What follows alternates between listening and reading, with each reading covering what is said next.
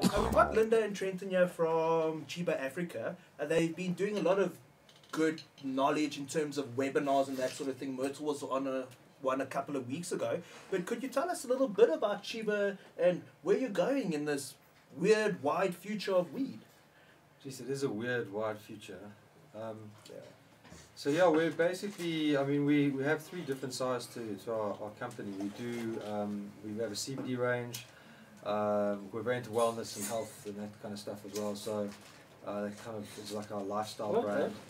Then we have Craft Cannabis TV, which is interviews, deep dives into different spaces. So we've got about 50, 60 videos on there now. So that's just also like just capturing what's going on in the industry, and we do, you know, we've got some deep dive interviews. We just did a doctor in the States, it was like a 40-minute interview all about CBD and how it works with your body, and dosing, which is a big thing that I'm passionate about because it's a very misunderstood dosing. And then we've got the Academy, which is was the first Cannabis Academy launched on the continent. Yeah, so we're very into educating and giving people as much knowledge as possible. We believe that for this industry to realize its full potential, we all need to learn. You know, we all need to learn. You know? I mean, when we decided to start a cannabis business, even though we've been involved in some ways in cannabis for a long time, it was the beginning of last year, and we looked around, and at that point I was like, there are no experts in this country. And now, like a year and a half later, there are experts in certain areas and in fragments of the industry, you know. So we've learned a lot, you know, but you know, we also need formal training. You know, you can learn a certain amount from YouTube, but the thing when you do formal training is you've got building blocks. And especially local training, because YouTube is international stuff. Totally. And with YouTube, you're coming in this angle, that angle. There's no structure. And you know, when I ran a creative media school for many years, and we had guys that come in to learn this program called Ableton, who had been learning on YouTube for 5 years. And they'd come out of this 8-week short course and say that they learned more in this short course than they had on YouTube because they started from the bottom, and they'd also learned about bad habits. But also structure, like you say, structure. This is something I've noticed a lot. It's almost like we're stuck at this buffet of information. You don't know what to believe. It's almost overwhelming. We're blessed that we have it all, but what's right and what's right for you? And it also allows you the room to get stuck in analysis paralysis, where you get so stuck in your thing that you will find an answer to it, but also you get so stuck in thinking about it, you don't do it. Particularly. Are you seeing people like do these webinars and things? And I know it's still early but are people having things happen afterwards? Are there like careers that these go to? What are people using these webinars for, ideally? So I would say, like, for me, because I deal with the sales, mostly like the sales end, and it's important that a lot of this information is not made available in a formalized sort of like environment. So once that's done, it sort of adds credence to what we're doing and also credence to the cannabis industry itself. So now we've got professors, lawyers, retired people wanting to seek more information using the platform. And that's been an eye-opener. And obviously with the webinars, you're just cracking open at something.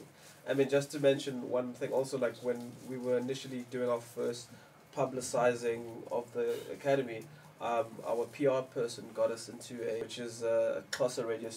They don't like to be called radio cluster because there's a whole thing. It's a cluster speaking radio station. So I went on there, I did the thing.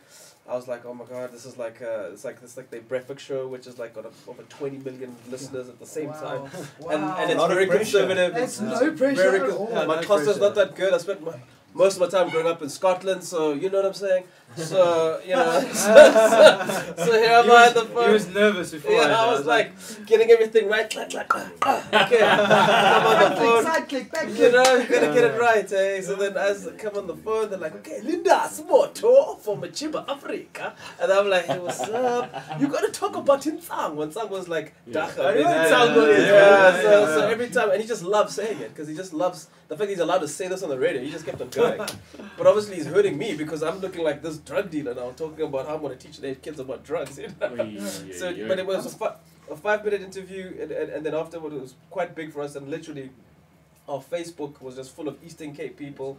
I did the mistake of setting up my email. It took me 2 weeks. It took me 2 weeks to get back to those guys, but the fact that they heard someone talking about this on a very like the station is it's very conservative, right? You've got even the guy who was interviewing me was called Pastor. It's like the pastor, you know what I mean? And here am I talking about Dagga, bro. Then like, but after that, it was proper. It was. I mean, we got a couple of leads, and also one of our students, a 65-year-old retired man. Him and I were like on the phone together, like Amongezi. Oh, if you're watching, like I'm with him on the time. He's like, tell me about the hemp thing. I'm trying to get the hemp thing in. You know, I'm giving him advice. So it's been interesting. So that's how far in terms of. But the industry itself, I mean, Trent will speak longer on that, is it's not there yet for us to actually let people filter into it, but there are spaces opening up for that. Yeah, I mean, there isn't a big job market in the cannabis industry at the moment, but it's coming, there's no doubt about it. And if we, we have the potential as a country to really play globally, because of our history. I mean, we all know the background, but the reality is we have to educate our populace. From the ground up, whether it's the farm labourer up to the master grower, we have to educate ourselves because we're competing on a global level, and we've got to have proper standards, So, it's frustrating at the moment because obviously, on a government level, it's taking too long, And we're also in a pandemic. And mic again. Drop mic. But mic drop. I know I'm preaching to the converted, everybody who's watching and here now, like. This is just such a big opportunity that it's taking too fucking long, to be honest. And also, like, if we don't move, there's a lot of other competitive countries. It's coming online in Ghana and Zim, and all these countries are coming online. So we really need to be more competitive, and things need to move faster. But going back to what Linda's saying, so on our academy, we've got professors. Tony Budden's one of our guys. We've got a doctor from the States. So we're also trying to make sure that, from an education perspective, it's not just about smoking weed.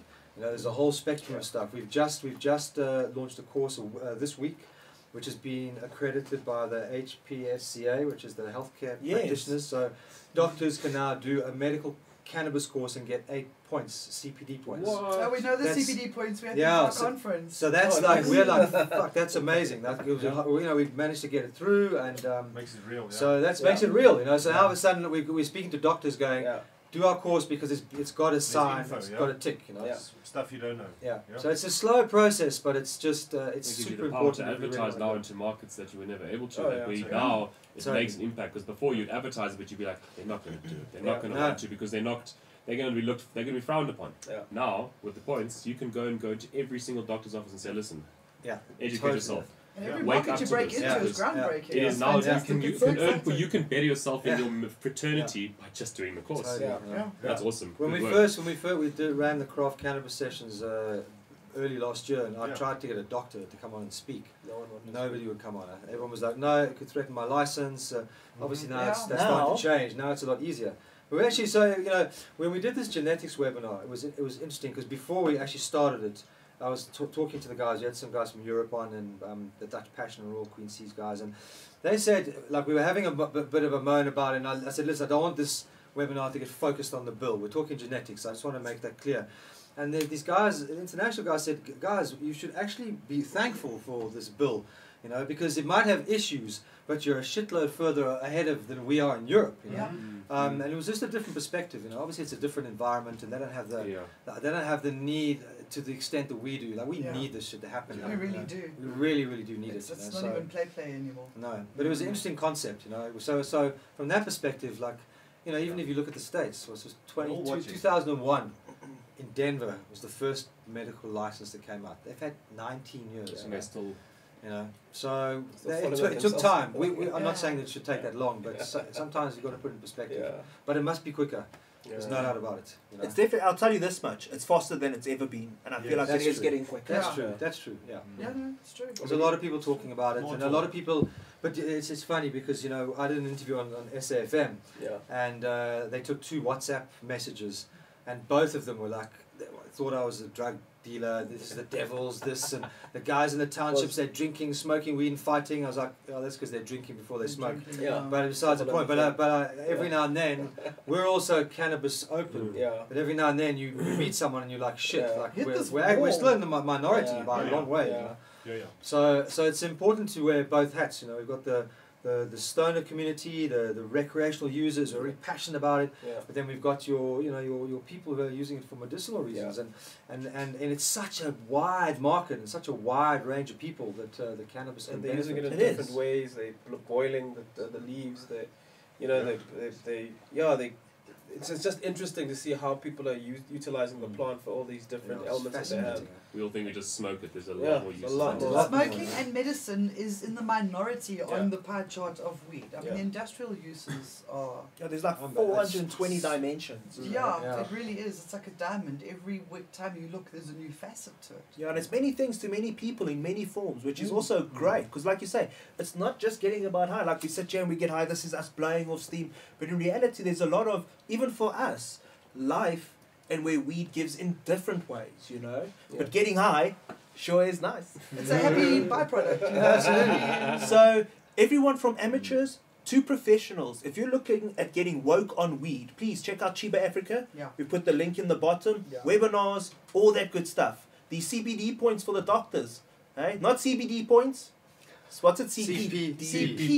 CPD. Continuing professional development. Cool, man. Please go check it out because that makes it legit as fuck. And doctors have to get a certain amount of points every year to keep their license. To keep their license. Yeah. Well, not even pharmacists, doctors, dentists, all of them. Medical professionals. Just keeping the standards up, so it makes sense. Yeah, makes sense. Cool, man. I see Ross Warren says here, make FPJ with your bong water. FPJ. Well, Willem on Facebook says my dad made a bong once and we smoked it through red wine. After like 10 hits, my dad drank the wine. Dagga.